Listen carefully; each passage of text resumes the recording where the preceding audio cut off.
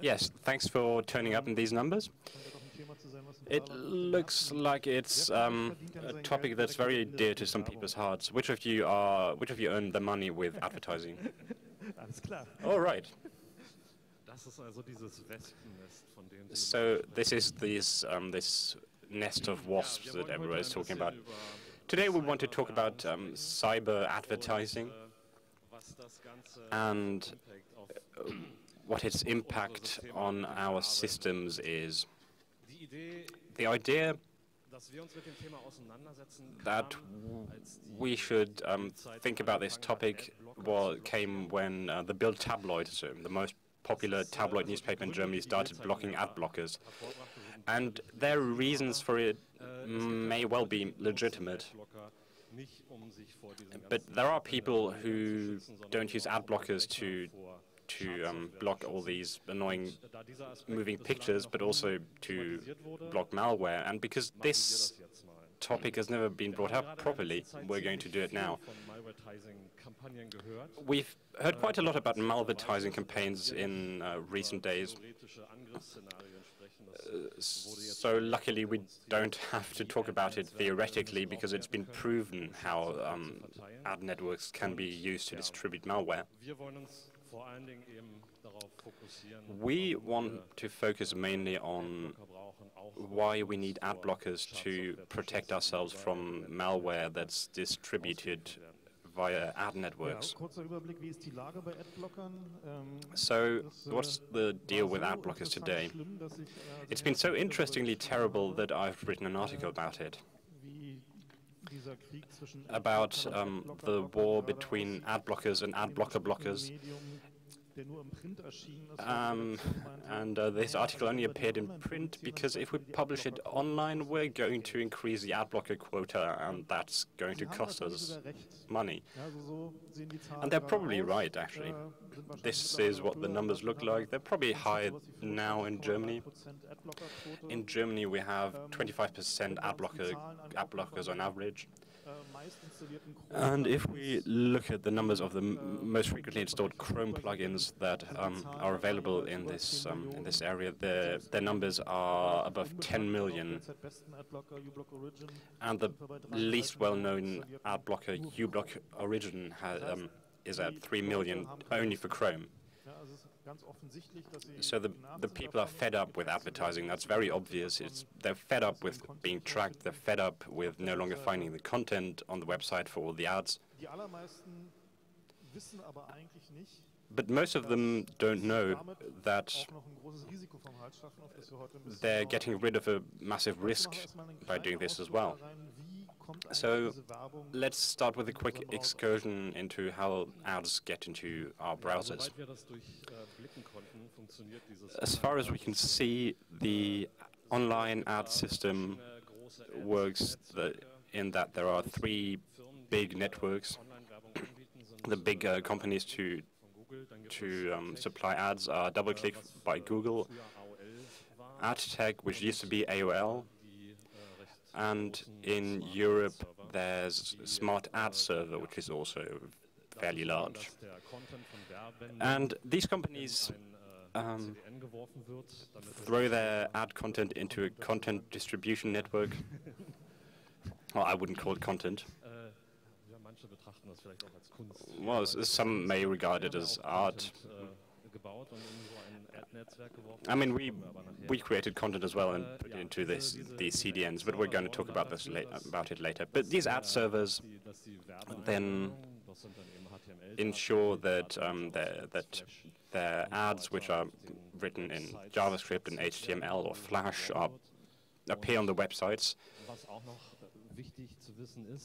And it's important to know that the entire technology that is behind these ad servers and ad networks is the same everywhere. It doesn't matter if we talk about ads on websites or ads on mobile phones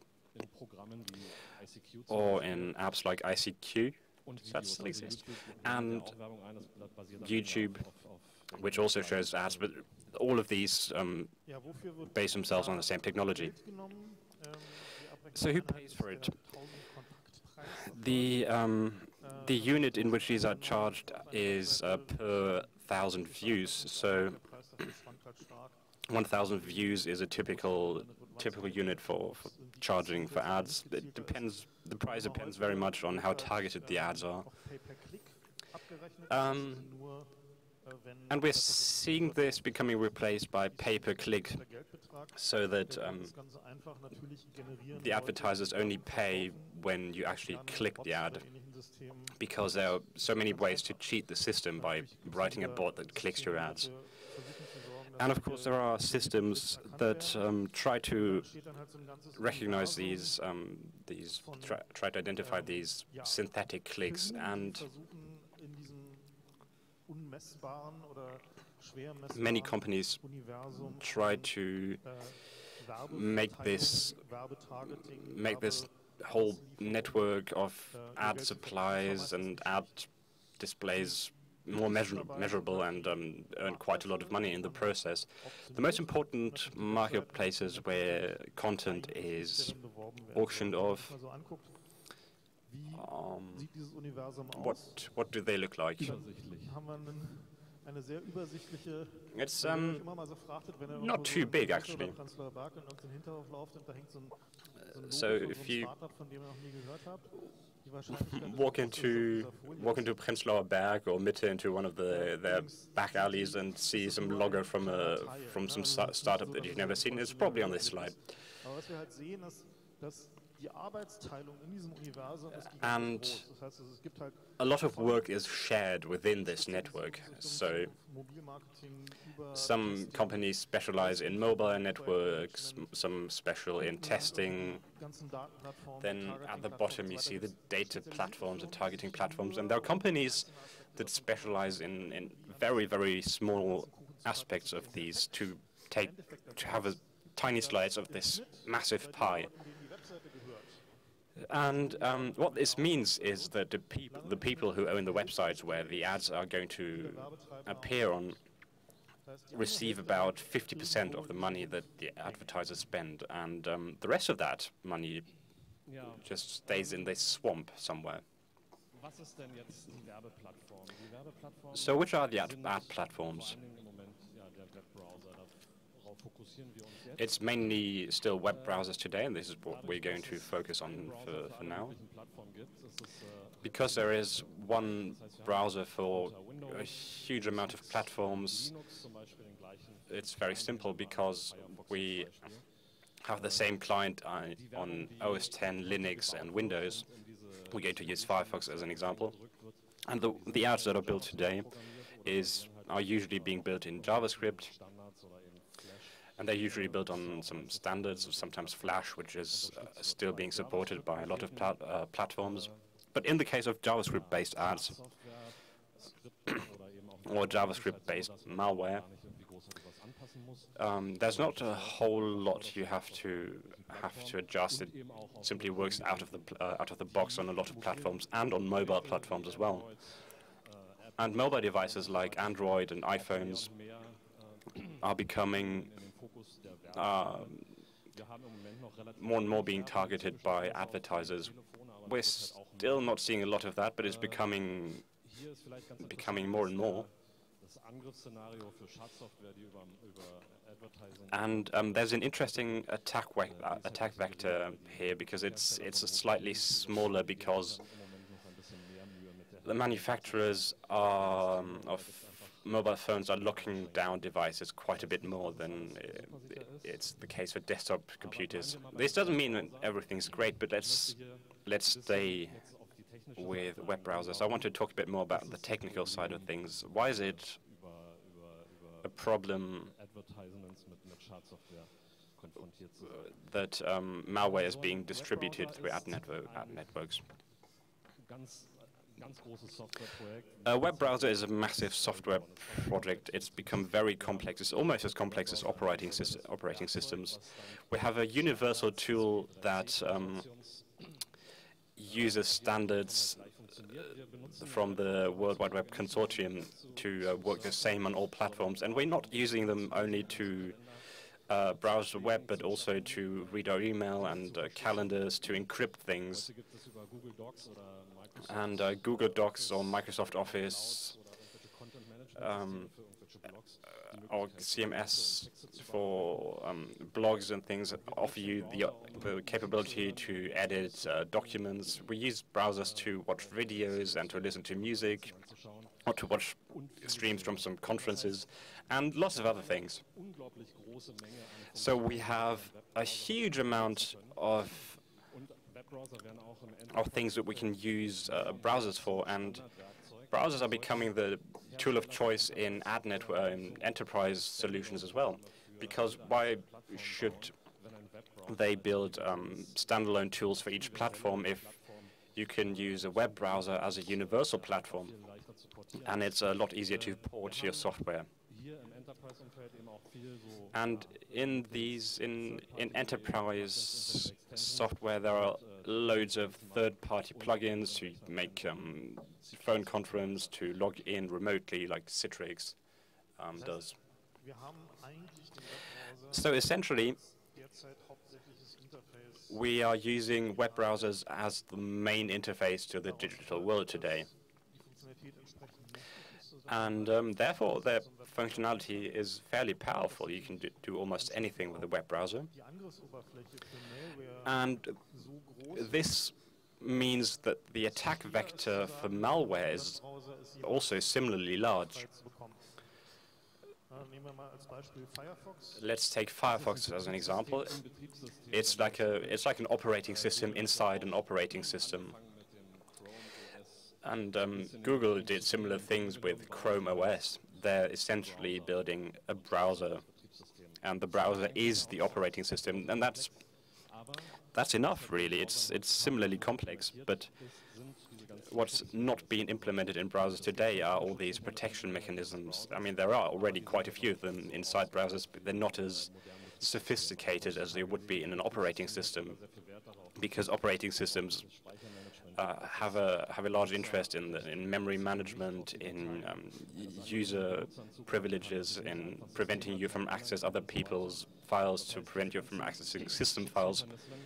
So all these protection mechanisms are implemented in operating systems, but not in browsers. So if I'm using a browser for everything that I'm doing, both professionally and privately, and some part of that browser can execute malicious code, and that malicious code can access all the other data that's inside the browser. So there's no separations, no sandboxing between applications like operating systems have been implementing. So essentially, we need an operating system kernel that implements all these protection mechanisms and ensures that one process can't reach into another process. And it gets worse with extensions, because of which there are quite a few, to extend your browser's functionality. If you look at them from operating system point of view, they're essentially the equivalent of kernel drivers, and the interfaces that these can open up is nearly everything you can do on a computer. So video, audio, all storage media, everything can be packaged into these extensions. And of course, there are varying contexts, and code that is loaded from the internet is not allowed to do things that are very close to the system, and that's a good thing. But an XPI extension is comparable to a kernel driver in an operating system. So if you find a bug in one of these and can exploit that, you can control the entire system, and it's the same here. If I have a bug inside an extension, and I don't know how many extensions are shipped with browsers by default. For instance, AdBlock is simply a Firefox extension, and if there's a bug in AdBlock Pro, then you could take control of the browser. And the problem is that browsers like Firefox receive quite a few audits from experts who look for exploits in the browser, but browser extensions are never part of these large-scale audits, because few people even consider that there might such basic flaws in these. This means that if you find a weakness in one of these browsers, it's very dangerous because it essentially applies to all platforms. As a hacker who wants to exploit these flaws, I don't have to change my code to work on iOS or on Linux or Windows, because many of these bugs are based on JavaScript. It's fairly easy to exploit them. Many of you will know this. You're sensitive to this. You don't simply download something from the internet or click on attachments that other people send you. But this is exactly what your browser does every day with every website you visit. You're allowing ad networks to track you, and they send you so much software that there are huge amounts of external code being executed that you never know about and you never find out about unless you delve into this deeper. And this is exactly why we're talking about it now, because there are some very concrete dangers, and we're going to show them to you later. So all these JavaScript programs that are being downloaded from the internet and are being used to exploit flaws in your browser, they come from people whom you cannot trust. For instance, like JavaScript Jasper, who's a browser of Photoshop Philipp, who's employed by an ad network and builds ad banners, or creative programmers who may use flaws in browsers, but not even maliciously, simply because they can. So, eben die bösartigen Programmierer, die euch versuchen werden, bösartigen, schadhaften JavaScript-Code unterzuschieben. So there are different kinds of programmers. The malicious people who want to sneak malicious software into your systems. And this exploitation of security flaws has to do with the entire ecosystem. Because basically there are, of course, certain security measures in these ecosystems, certain conditions, for example, how large files can be. But sidestepping these security measures can be very profitable, because the moment in which I can offer an exploit to make ads so much more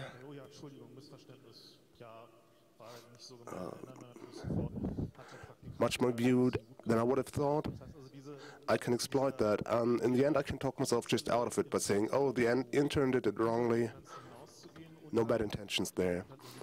So there is a commercial drive to exploit these measures, to be shown in a more prominent way, in a more colorful way, or to sidestep and avoid certain forms of ad blocking. Now, malvertising is the term used for proper malware, meaning ads containing Trojans, Trojanized ads, if you will, and which is usually a combination of social engineering, which means creating certain attention, using certain social ways into your system, and the exploitation of technical weaknesses. And just to inform you on the scale of the problem, these are some statistics from 2013 to 2014, and these are just critical exploits. There are, of course, a lot more weaknesses in browsers. If you go to the Firefox website, there is a list of all known weaknesses in there, and there are organizations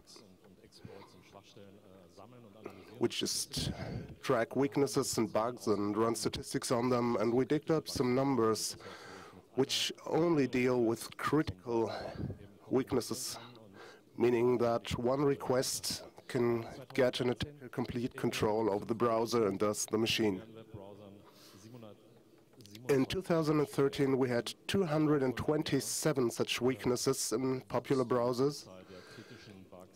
And in the next year, 2014, this number grew by 42%, which means almost 3 exploits a day were out there. And there's probably a dark field much larger out there. Exploits which might be used in and might be circulating in this advertising and malvertising scene. And those weaknesses might not even be popularly known and present in a larger number of computers. And these weaknesses are very, very effective for malvertising campaigns because you can reach people across a whole number of platforms through these popular browsers. Now, if we do not just look at critical weaknesses, but all of them, the numbers run up to thousands, all of them exploitable for a large number of, well, a whole array of mischief on your computers. And the number of weaknesses in your browsers are quite up there with the number of exploits that can target the common operating system out there. So, you are running through the internet with 3 new bugs a day under a barrage of JavaScript attacks you do not really want just by looking at ads. And this is only looking at the browsers themselves. But of course there are also extensions, plugins, like Java plugins, Flash and so on, all with their own flaws and weaknesses. Many of you have probably removed Flash plugins from your browsers already. Oh wait, show of hands. Who of you still uses Flash? Very good. Who knows someone who's still using Flash?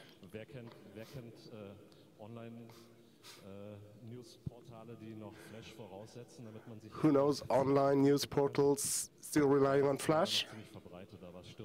Oh yeah, it's still quite popular out there, but we're hoping for it to die out. So the methods used to distribute malware through ads are very different based on the purpose the attacker has in mind. There is the way of the drive-by shooting, meaning that you're just trying to hit a lot of the machines, a maximum number of machines who visit the ad. And this is just what the Trojan distributors might aim for. But there are also more targeted attacks, often in industrial espionage or state-sponsored espionage, which uses specifically placed advertisements for targeting purposes, selecting the people who will be shown the manipulated ads through targeted ad networks by choosing certain IDs, certain browsers and operating systems. So if I want to spy on other industries, I am looking for administrators, because if I can compromise the computer of an administrator, I can get into the network because they have a lot of privileges in the network. Leading employees are, of course, also a good target to get data, to get files, to compromise them personally and get leverage on them.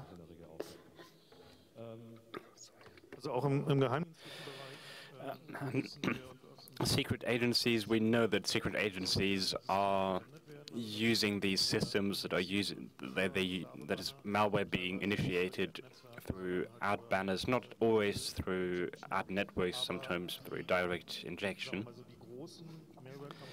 But the large malware campaigns that we've read about that have been committed by state actors, they use all the attack vectors that exist, and of course malvertising is a very attractive one because it allows you to target certain regions and and say, I only want my ads to appear in Berlin or in the Middle East or wherever.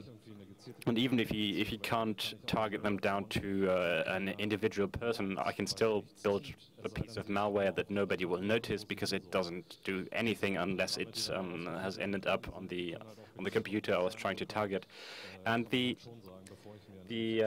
programs that can be executed can be arbitrarily complex. So before spending money on targeting, I can simply spread my malware as thickly as possible until I've reached the person I want to reach and spend a few hundred thousands. So let's take a look at the malware business. The people who do these things are run-of-the-mill capitalists, so they do cost-use calculations, and ad networks are perfect for this because you can filter by target groups, which allows you to find very attractive target groups for your ransomware Trojan and to only attack these. There's one thing we have to be clear about, though.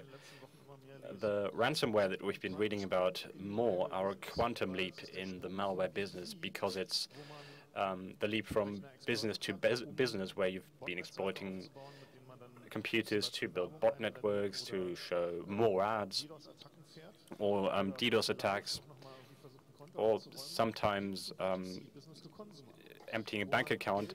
It's a shift from that to B2C, business to consumer, where you're taking money from consumers directly on a which is a very different thing. So we're seeing a huge shift in the business model, and the motivation, of course, is getting a lot bigger, because the kind of money that you can earn from these with very conservative conversion rates, so the number of people who pay to get their data back from a ransomware Trojan, the numbers run to millions of euros per day, and that's for a fairly small campaign. And of course, we're getting into an area where malware propagators are thinking, yeah, I can actually spend some money on that. And the people who, if we target a more wealthy group, they're probably going to pay us more money, so we can pay more money to target them. So they might, for instance, make people who read manager magazines make them pay more. And the people who exploit the ad networks to target more wealthy people can very happy about this. And the people who build these exploits that can then be used in ad networks have a fairly easy business. There are already varying frameworks that you can use to at least build a prototype of a universal exploiter. What you see here is, it doesn't tell you a lot, but I simply wanted to show it to you. This is the Metasploit framework, and it has a module called Autopone, which is a module that downloads all known implemented exploits for web browsers and plugins for Flash. It opens a web server, and as soon as a browser connects to that server, each of these exploits is tried in order until one of them works. And suddenly you've compromised the computer that runs the web browser. So the attacker does not even need to bother sending the right exploit to the right browser. They can simply use this module. It just leaves it running somewhere on the internet and waits until somebody contacts his web server. And the ad networks allow you to do this because you can use any kind of code, HTML, JavaScript, and tell the browser to go to this Metasploit Autopone and get compromised and install my malware. So you can build a banner that's being sent through an ad network with a bit of JavaScript behind it. And this makes your computer talk to another computer that's going to try automatically to hack your computer.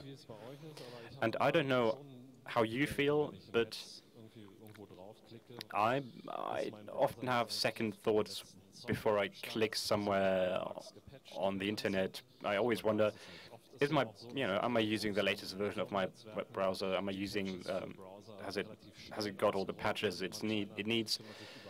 This is especially a problem in enterprise networks because some companies don't even bother updating their software, and this means that you can use these, that exploiters can use these very crude exploits. And it gets worse with zero-day exploits because, I mean, it's obvious that they're a problem because you can't fix a flaw that you don't know exists.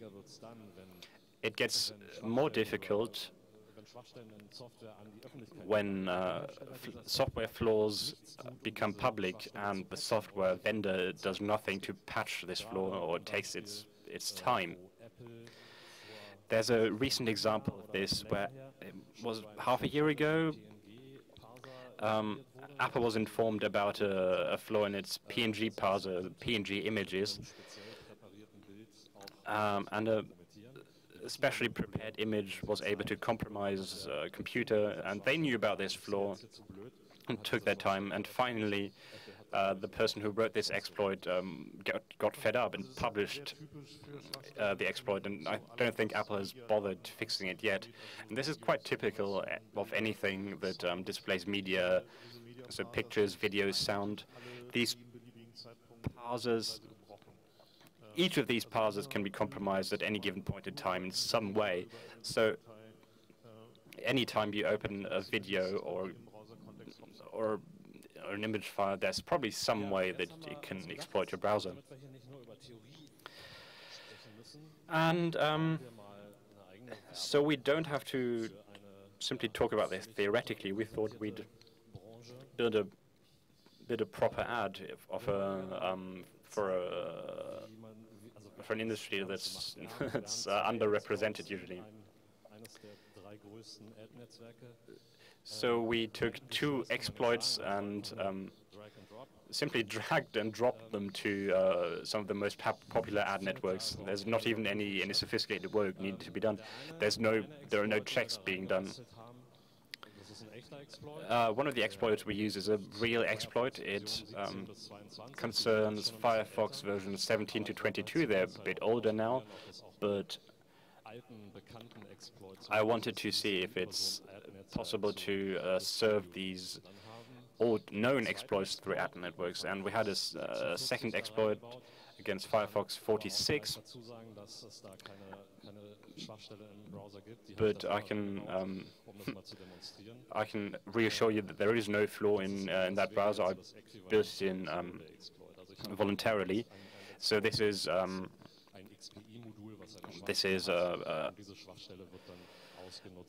example of a zero-day exploit, which I've introduced voluntarily through a browser extension, and I'm going to demonstrate it to you now. Well, it's not like Firefox 46 doesn't have any real flaws, but for ethical reasons, we didn't want to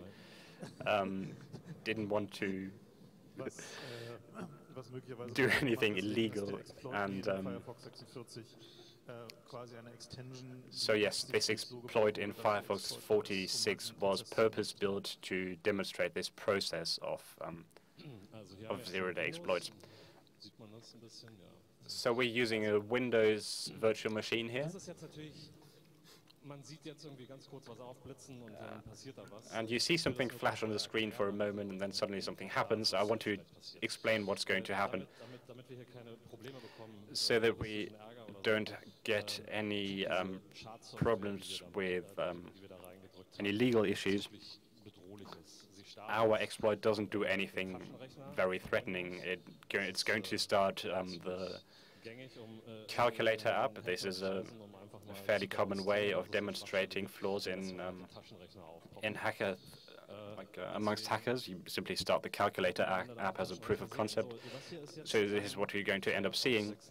And this is Firefox 46. We pushed 2 ad banners to the ad networks, and there's a large likelihood that you're going to see the wrong ad at first that doesn't target our browser specifically, so I'm going to have to reload a few times.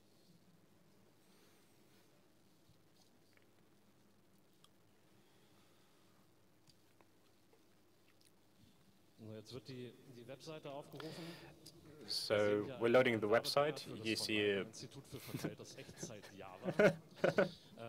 you're seeing a banner for the von Leitner Institute of Distributed Real-Time Java.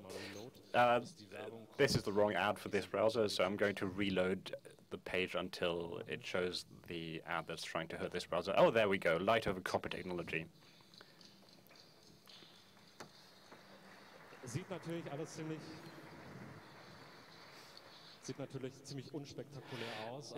This doesn't look very spectacular, but I hope it's at least proof. You can look at the HTML source code. I can give you the code if you don't trust me. It's being served through one of the largest ad networks in the world. And I'm going to start a different virtual machine with the old version of Firefox to show you how that works. And the motivation behind this experiment was to see if the ad networks are doing things to mitigate these exploits. And we had to we have to concede that no, they don't do anything, and they don't stand a chance of doing that either, because the variance between the possible malicious code that you can introduce into these ads due to the programming interface that it exists, and the amount of bugs that exist in browsers are so huge. The typical antivirus technology simply doesn't stand a chance. And besides this, we got the impression that the ad networks don't really care. And if these malvertising campaigns are going to get bigger, they're going to start putting band-aids on this, but they're not too concerned about this because they're too busy shoveling money. So this is Firefox 22. It actually has a real flaw that we're going to exploit, and we're going to try to compromise it through this ad network. This is, of course, the wrong exploit here, but the von Leitner Institute is going to pop up the calculator again.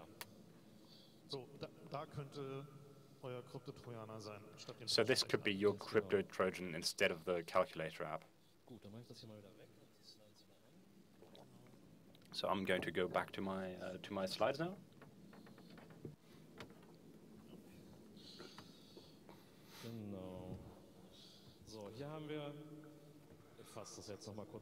All right, so to sum this up, we have gone through this entire list of things you have to do to distribute malvertising on the real internet. We distributed malicious JavaScript over an official large ADN. We exploited a browser bug with JavaScript to load a software, an executable from the internet, to save it locally and run it on the machine, which is quite common practice, because you can modify this executable on a day-to-day basis if antivirus softwares update the definitions to catch you. And, well, instead of this demonstration, you can think of anything that might be here. It could be a state-sponsored Trojan, could be ransomware, whatever. No, this is not just great theory. Here's an overview of a few headlines from the last weeks. Pirate Bay was hit by malvertising and distributed server ransomware to users surfing to the site.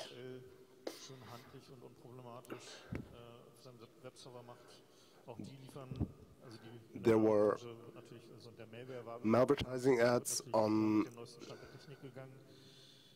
with Let's Encrypt certificate. The websites of AOL, BBC, MSN were made to distribute ransomware, and even dated Android devices, which are still out there in the market very much, have been hit by malvertising over the internet. We could expand this list and go on forever and ever. The statistics speak for themselves.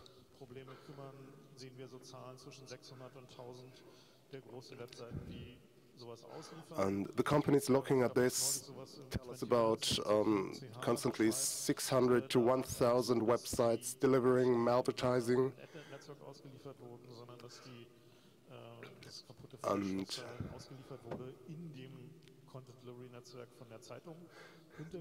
in a recent case in Switzerland, we didn't see that. We saw that attackers didn't even resort to using malvertising. They slipped their code directly into the newspaper's CDN.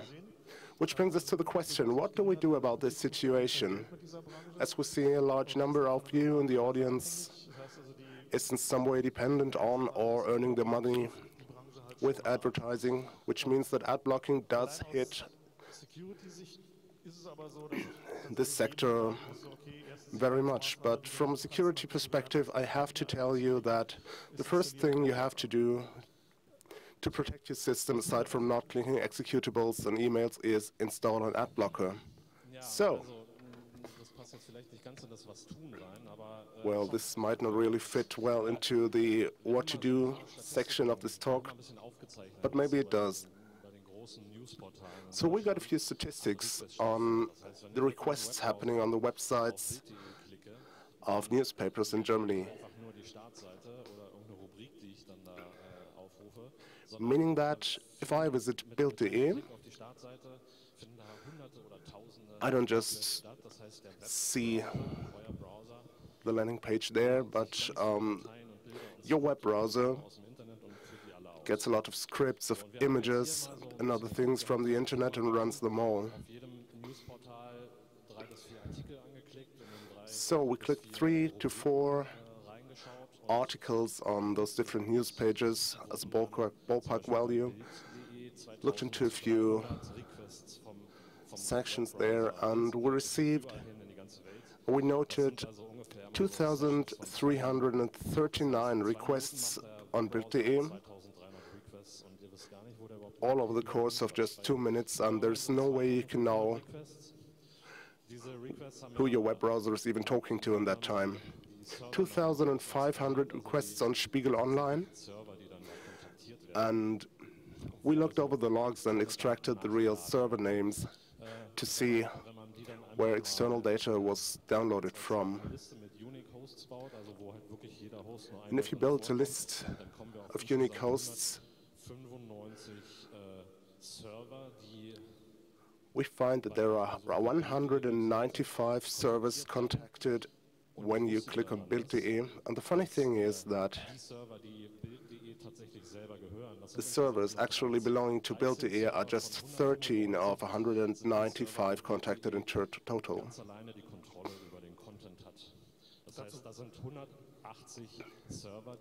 Which leaves 182 content delivering third-party hosts which are not under the control of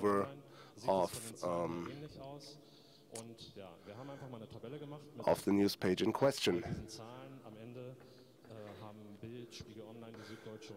So here's a table of all those numbers, and in the end, those major newspapers have between 9 and 13 hosts under their control, and between 113 and 182 third-party hosts completely outside of their control are contacted when you visit. Which means that, be it newspapers or blogs, all those pages only have their name on it, and the content, tracking pixels, ads, third-party content, everything that is served to your web browser is not even under the technical control of those sites anymore, which means that you are under an illusion here. You click a website run by, well, a trustworthy organization,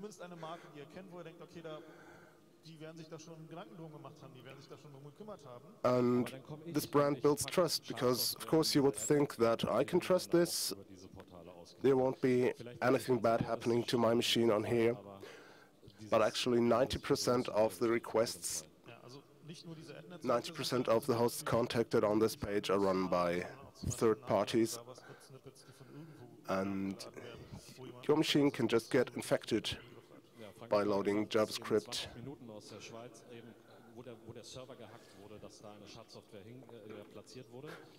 Frank just mentioned 20 Minuten from Switzerland, which had malicious code slipped into their own CDN.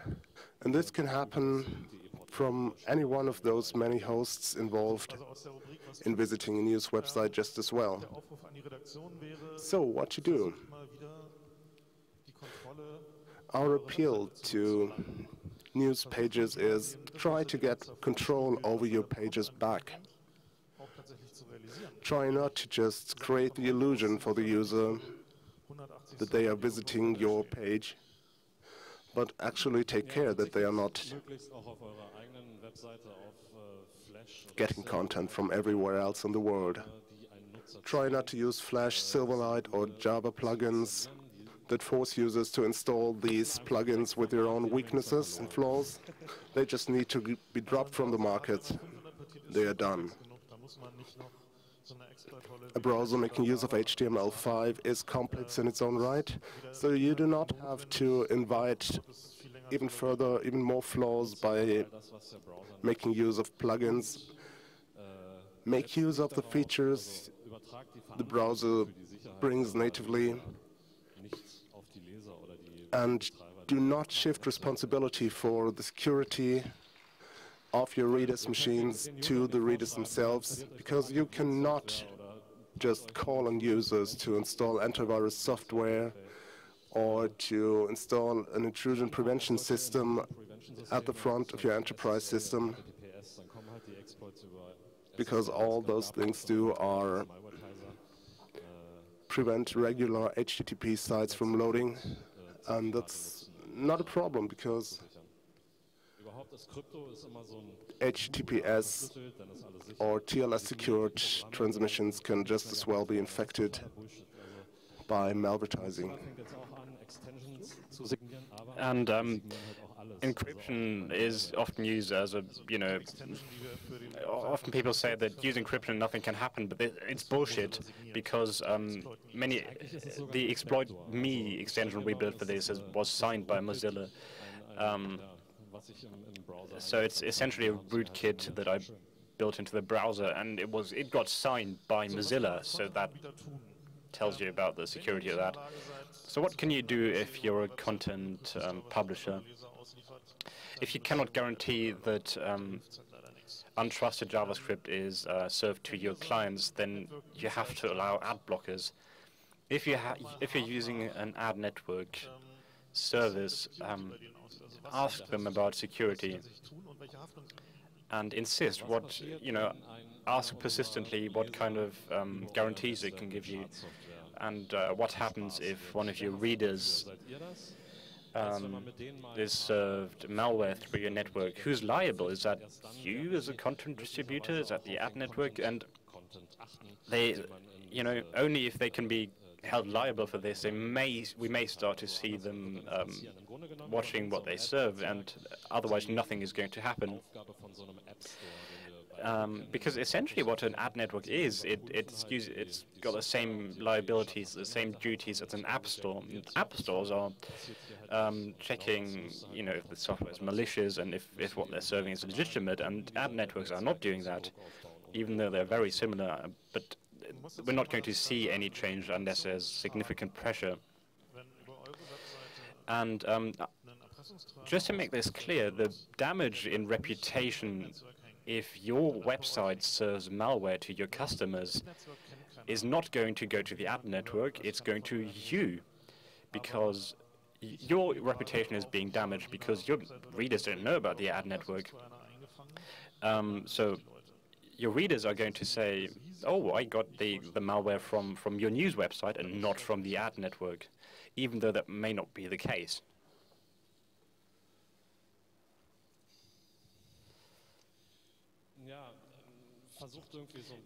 Try to limit what an ad network distributor can do on your website. You've got no control on the number of requests that the reader's browser is going to fire out. So try to define some very clear rules. Try to avoid dynamic content so that nothing can be loaded, can be loaded on the fly. The best thing you can do is to limit your ads to static images, and then your browsers can only be compromised by exploits in image parsers. Explain to your users what kind of advertising you're allowing on your website and why. Then a bit of transparency can't hurt to establish some trust amongst your readers, because some people may come up to you and say, or come up to the advertising networks and say, no, this is not really what we want. Please start fixing this, and you may profit in the process.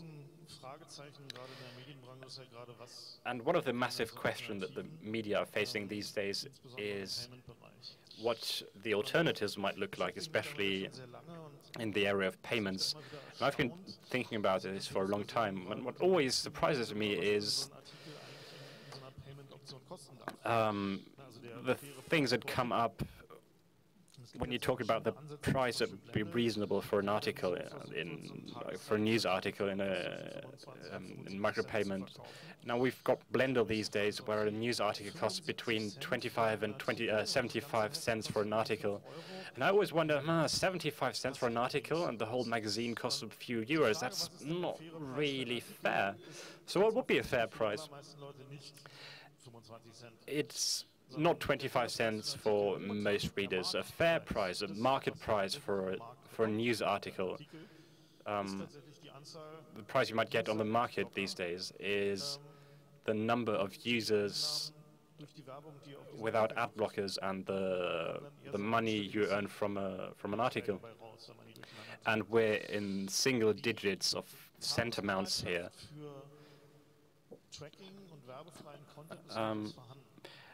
But there are people who would be prepared to pay for news articles. Certainly not all of them, but people are prepared to pay. But it has to be unique content. It has to be content that that people are willing to pay for, and it cannot be so expensive that it starts to hurt, and it cannot be expensive to pay for it. It can be difficult to pay for.